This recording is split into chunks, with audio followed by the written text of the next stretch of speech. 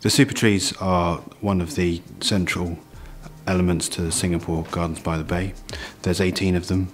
They are the environmental engines for the gardens. They harvest energy and they work in dissipating energy from the cooled conservatories. My job was to, or how I started the Supertrees was to take a look at how existing structures and how nature work and see how we can take those elements and working with a very forward-thinking design team, take that initial sketch into reality. So I view construction as like one massive Lego kit, and you can make anything you want out of that and put it together in a whole manner of different ways.